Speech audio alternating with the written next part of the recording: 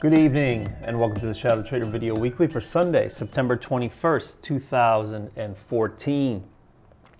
The market has managed to make it through the second to last FOMC meeting before the official end of QE3 relatively unscathed. That was on Wednesday here in the middle, and it took us right to the prior all-time high in the markets, and then Thursday, Friday's action really is what took us up and over. So S&P is at new all-time highs, but I think that what's important here is that it may be working itself into an ascending wedge, which could be problematic. If I take just a simple trend tool like this, I use like what we call the swing out method, and we swing out to here, you can note that Friday's top on a gap up was very, very close to this line here that connects, and then here, because the trend is very steep, we can draw another line here. When I say very steep, I mean this action here is very steep, right? If you go straight up here, it's kind of straight up.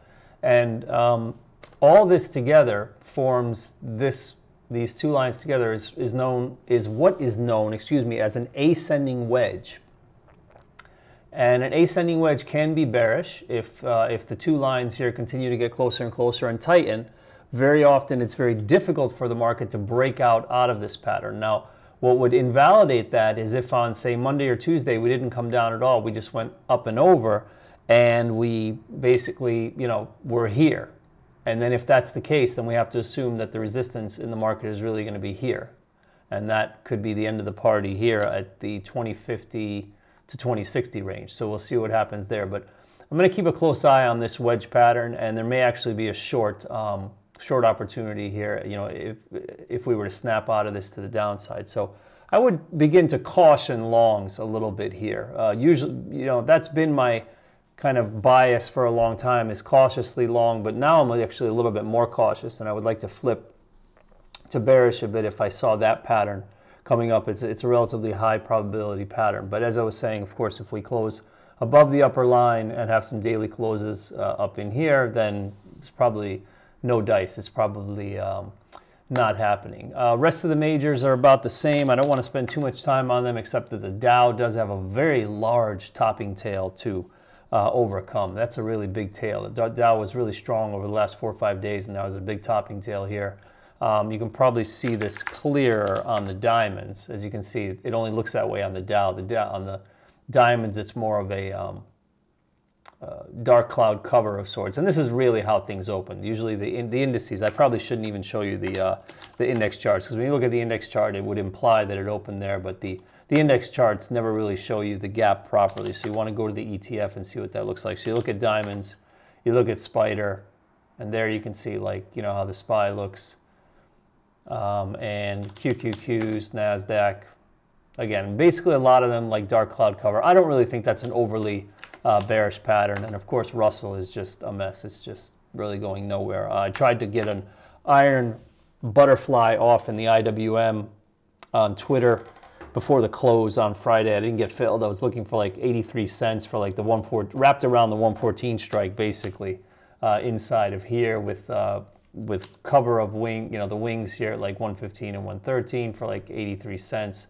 That would have been like 17-cent risk, betting that the Russell wouldn't really go anywhere in 7 days, but I did not get filled. Some people on Twitter were able to hit it for like 82 or 83 cents, but I didn't get filled. But that just tells you basically how neutral I am about the Russell, because obviously if I wasn't neutral, I wouldn't be trying an iron butterfly, which is really basically a neutral premium collection type strategy.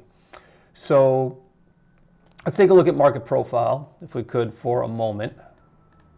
And here it is here. And basically, the big question is, did we get any excess on Friday? I would say yes. I think it's a little bit. I mean, you've got single prints here, 1, 2, 3, 4, 5, 6, 7, 8, I guess. 1, 2, 3, 4, 5, 6, 7, 8, 9, I guess, right? 3, 4, 5, 6. Yeah, about 8 or 9 prints here. It does thin out up near the top, but remember, we opened this market here, and it was really just like a gap and fail to the downside. And remember that the highest point that the futures have ever been is still in an overnight session. And as we always say, the high is probably not going to be made in the overnight session. It's probably not the end of the move. It could be, but it's not. We talked a lot about poor highs in this profile, in this huge distribution. Be aware that those have now been repaired. There's a poor high. There's another poor high. There's another poor high. This high is rather poor. This high is rather poor. All of these have now been repaired, basically, all these poor highs by this action here, and value has definitely established much higher, correct? Because you've got here, breakaway, and then here, value did go higher, but it is overlapping to up. So this is also just information to carry forward that it's not as bullish. When it's overlapping like this, it's not as bullish. When it's more breakaway like this one, it is more bullish because the value separates away and establishes clearly higher as opposed to just overlapping to higher. So in the days to come, what I'm going to be looking for is basically to see if this pattern turns into a swing high, and then you might get a couple days down. So what I mean by a swing high is simply that since this is a high here and this is a higher high, here somewhere there would have to be a lower high and maybe established value looking like that, and then you could get a little bit of this action. So we'll see. So that's the situation with the profile for the coming week. All right, let's get into some trade ideas here. I just have a couple of things to talk about. The dollar short that I've been waiting for looks like it's finally coming into fruition. The dollar is just absolutely on a tear. Remember, you have to go out to the weekly to see the pattern here, and what I'm looking for is a dollar short. Basically, at this point, I'm really thinking of the upper trend line, not even this earlier one. I almost feel like I don't want to even short it here. I haven't put anything on yet, but I think that one is going to be a little bit too short and too close, I think. I think we're going to blow through it. So I think really it's going to be here, up here. So basically a little bit closer to the 86 level is where I think the dollar is going to stall. And I'm using a weekly time frame on this. I'm using these weekly bars. And my target would really be probably to about at least 84. I mean, look at where the 20-period moving average on the weekly is. It's down here at 81. I mean, this is so overextended, it's not funny. The dollar's just on a tear.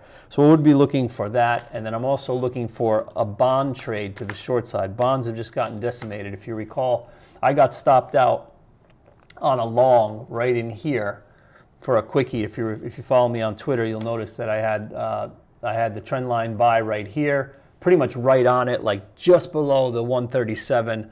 I was stopped out for a small loss, I think about 5 or 6 ticks. Bonds crashed lower, but look what's happening now. They're rallying back, and where are they going to go? I think they're going to go right to the back side of the trend line and then die. I think they're going to go to just over 137 right here, and they're going to fall back. This is a good area to initiate a short because not only will you have the back side of the trend line, but you've got the declining 20-period moving average, which should knock them down, and then little by little, this trend line is working its way lower. So at some point here, I think they're short. They hit here and they roll over, and then you see bonds lower.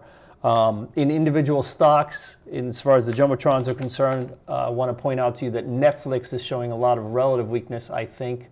Let me remove that drawing. Notice this pattern here in Netflix where you've had a break of the uptrend line, and now you had this very weak retracement to the upside.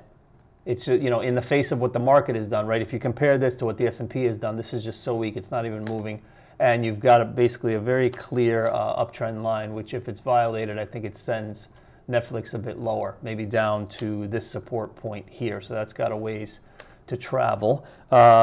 Price line has been very good to me this week. I just happened to have a couple of big trades in a row on price line. On the equities side, I still like the ratio spreads all the time in here. The one that I showed you last week, that worked out well. I was able to get off portions of that for like good gain. I think Priceline is a similar situation to really the bond setup. If you look at it, I mean, look at how it's broken trend here, and now you have this reversal coming back up. But again, look at all this resistance here at 1220, where the declining trend line comes down. You've got 200-period moving average here, right? And you've got the 20 bending over and coming down right to it. So if Priceline, already you can see that I think there was a lot of relative weakness on Friday because the stock closed, pretty much at the lows, whereas you had the broad market rally a bit off the lows, right? You had really a big rally in the S&Ps off the lows,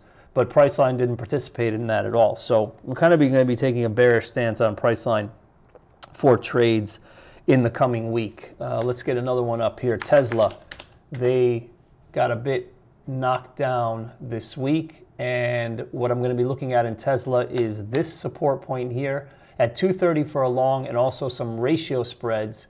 If I could get them off at a better price, I like the 230 support. So if you look at Tesla, for instance, like right now, the 235, 230 is only trading for a 7-cent credit, and that's $5 wide. So you'd be playing for the stock. When you have a small credit like that, you're playing for the stock to move down in here.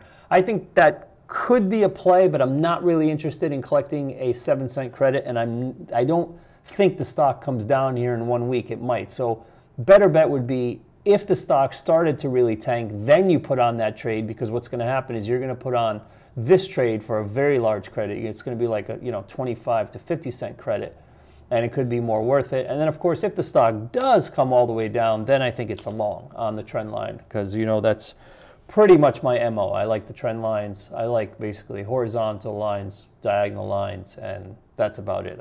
I keep it kind of simple. All right, last but not least, let's talk about BABA. Bravo Alpha, the Alibaba group. Interesting chart, isn't it? Because it's just 1 day. There's only 1 day of chart here. That's it. That's all you got. BABA's only traded 1 day. It IPO'd on Friday. I had a decent scalp for a little bit of money on Friday that I tweeted after. That wasn't bad. But really, the play in BABA was short. The stock was actually down like for most of the day. There was long opportunity in here. I guess there was some long opportunity in here and in here, but I didn't trade it after that. But the stock was just mostly down all day. As I've always said about these IPOs, what I really like about them is if they just go down a number of days in a row, maybe 5 to 7 or even more, then I think there is opportunity to purchase them as they either break their downtrend line or cross above the high. So in BABA, what you want to look for is this here, and you can see that's the reason why I have an alert set at 97.70 for here, because I want to know when the stock crosses back over its all-time high. And if it does that, then it is a buy for a longer term, for a swing. All right, that's it for this week. On behalf of myself and the entire ShadowTrader team here in beautiful Philadelphia, Pennsylvania, I wish you good trading and good night.